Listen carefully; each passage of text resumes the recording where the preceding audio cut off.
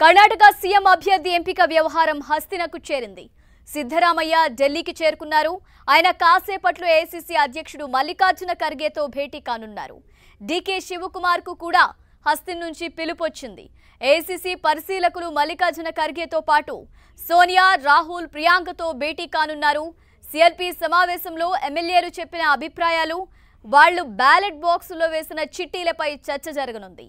ఈ సమావేశం తర్వాత కర్ణాటకకు కాబోయే సీఎం ఎవరో మల్లికార్జున ఖర్గే ప్రకటిస్తారని తెలుస్తోంది. ఎక్కువ మంది ఎమ్మెల్యేలు సిద్దరామయ్య పేరు రాసిచ్చారని ప్రచారం జరుగుతోంది. శివకుమార్, పరమేశ్వర, మల్లికార్జున ఖర్గే పేర్లు కూడా చిట్టీల జాబితాలో ఉన్నాయి. 75 ఏళ్ల సిద్దరామయ్య సీఎం పదవి కోసం పట్టుబడుతున్నారు. ఇప్పటికే ఓసారి సీఎంగా పనిచేసినప్పటికీ ఇప్పుడు తప్ప ఇంకోసారి తనకు అవకాశం రాదన్న భావనలో ఉన్నారు. ఇవాళ 61వ పుట్టినరోజు జరుపుకుంటున్న శివకుమార్ సీఎం పదవి కోసం సుదీర్ఘంగా ఎదురుచూస్తున్నారు. ఇప్పుడు తప్ప మరెప్పుడు తనకు సీఎం అవకాశం రాదని భావిస్తున్నారు. అందుకే సిద్దరామయ్య చేసిన పవర్ షేరింగ్ ప్రతిపాదనను తోసిపుచ్చారు. మొదటి 3 ఏళ్లు తానే సీఎంగా ఉండాలన్నది శివకుమార్ ఆలోచన.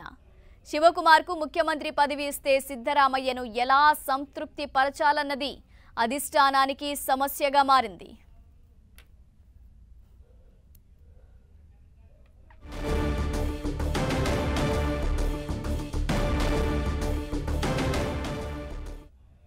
సీఎం ఎవరదేనేది హైకమాండ్ నిర్ణయం తీసుకుంటుందన్నారు Karnataka PCC chief DK Shivakumar. సిద్దరామయ్యతో తనకు ఎలాంటి విభేదాలు లేవన్నారు. పీసీసీ చీఫ్గా 135 మంది ఎమ్మెల్యేలను గెలిపించుకున్నానని చెప్పారు. పార్టీ గెలుపు కోసం ఎంతో కష్టపడ్డానని, 15 మంది ఎమ్మెల్యేలు పార్టీని వీడినా ధైర్యం కోల్పోలేదన్నారు. తాను ఒంటరిగానే పార్టీని గెలిపించుకున్నానని స్పష్టం చేశారు డీకే శివకుమార్. సోనియా, రాహుల్, ఖర్గే సరైన నిర్ణయం తీసుకుంటారని ఆశాభావం వ్యక్తం చేశారు ఆయన. Single man. I believe in one thing. A single man with courage makes a majority. I have proved it. I don't want to disclose what all has happened in the last 5 years. And future, at a point of time, I will disclose. Okay? Deity with my family. After going that, I leave to Delhi. I don't know what time I will leave to Delhi. Whichever the flight is available, I will take it and I will go. One thing I would like to tell, we have passed a single line resolution leaving to the High Command. We have, under my leadership, 135 MLAs. All of them with one voice have said that the matter will be left to the High Command. I don't have any single number. I don't have any personal number. Whatever my number is, the Congress number. I had assured Srimati Sonia Gandhi when she appointed me in the mid-time also. I assured Rahul Gandhi. I am a single man. Gandhiji said one thing: be bold-hearted when you are defeated. Be large-hearted when you are victorious.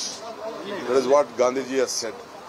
So when we defeated, when all our MLAs went out of party, our city, when we had a coalition government, when we lost a government, when all of our MLAs went out, 15 MLAs, 16 MLAs went out, I did not lose my heart.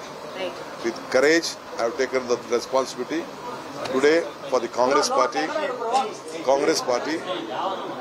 Mr. Mallikarjun Kharge, our senior leader from the state, he has his stakes on the state. Sonia Gandhi, Rahul Gandhi, responding, having confidence on us, has given a state. We will leave the matter to them.